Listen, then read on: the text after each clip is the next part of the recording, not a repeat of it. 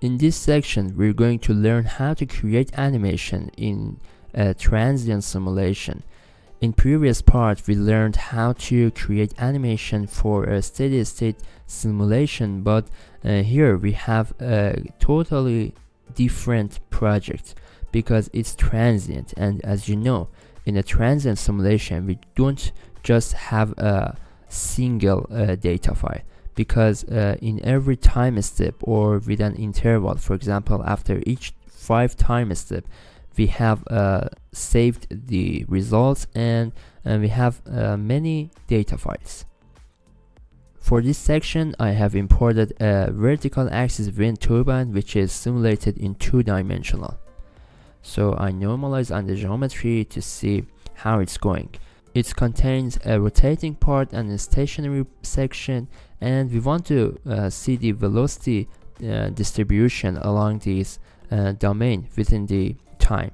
So before doing anything, I should create a contour, just like always.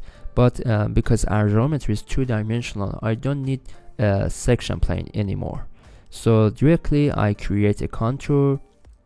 I want to create it on both sections, so I use this 3-dot option, click on this bottom, and then by using Control on my keyboard, I select both of them, and then define the variable to velocity with the local range, and then apply it. It may take some time because our domain is very large, and we have a fine mesh grid. Here it is. But as I said, we have many different data files in different time steps. So on the upper toolbar, we have an option which is time step selector, or we can find it in Tools tab.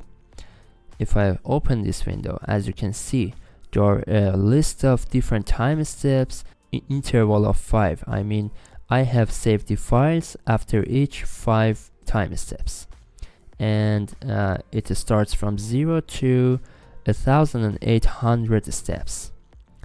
It means our wind turbine rotates about 5 times. If I click on any of these time steps and apply that, the animation, or let's say the contour, will update to the specific time. So just wait a minute. Okay, here it is, the updated animation in a specific time. But how to create an animation out of these contours? Because we know that gathering of these contours means an animation. As you can see, on the right side of the window, there is an option which is animate time step, or I can use the animation on the upper toolbar, or again from Tools tab. So I open it from here. In the opening window, you can see the type mode is automatically on time step animation, and here is a range for different time steps. By changing it from the first of animation to the last time step, I can update the contour. For example, I release the range to the 5th time step, so the animation will update to that specific time again. It's just like I select 5 from previous part, time step selection. We can control the animation by time step or the time. For example, if I use time, then I can specify a range for the animation. For example, I want to extract an animation from the 1st second to the 2nd second. But usually we use time step to control, and if you click on this little plus button, there would be many advanced options to control the frame selection. For example, you can specify the frames by their number. For example, if I enter 20, then the software will automatically calculate it and divide the whole time steps by 20. So our animation would be created out of just 20 sections, or let's say frames. And there are some other options like the time interval. For example, I can order that after each second the animation would be updated, or just do the same thing with the time step. For example, after each 5 time steps the animation would be updated. But right now I want the full time steps.